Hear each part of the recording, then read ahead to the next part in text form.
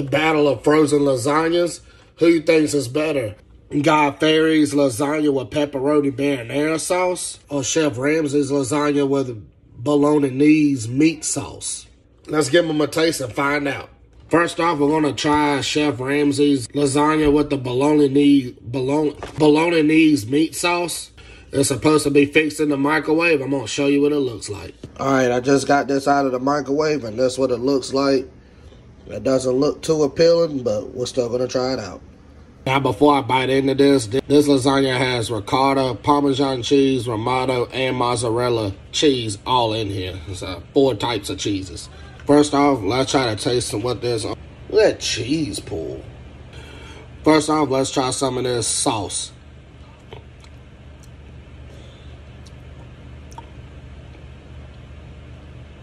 That's definitely not your regular spaghetti sauce. This sauce definitely gives off a weird flavor that I've never tasted before. It is very different. So anybody who goes to try this, don't expect some regular spaghetti sauce. This is something that normal people probably never tasted. Let's go ahead and get a bite out of the actual roll-up.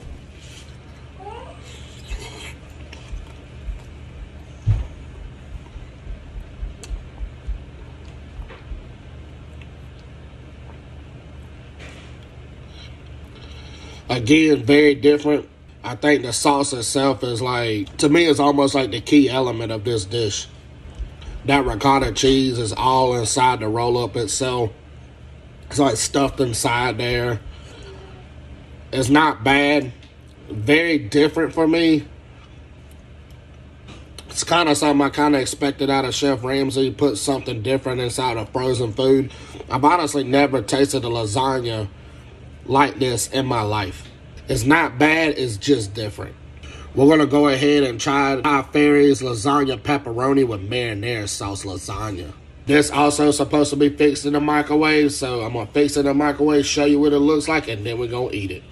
Alright, here's what the pepperoni marinara lasagna looks like. It honestly smells like marinara and regular pizza sauce combined. Very questionable, but we're still going to try it out. Alright, we're going to give this a try. Got a little piece of pepperoni, some sauce,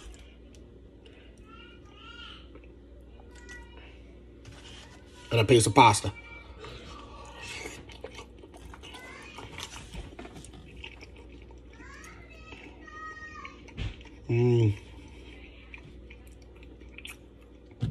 Wow.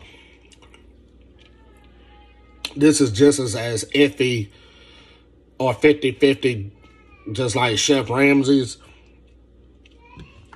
It's different. I think I like the piece of pepperoni in here better than pretty much anything.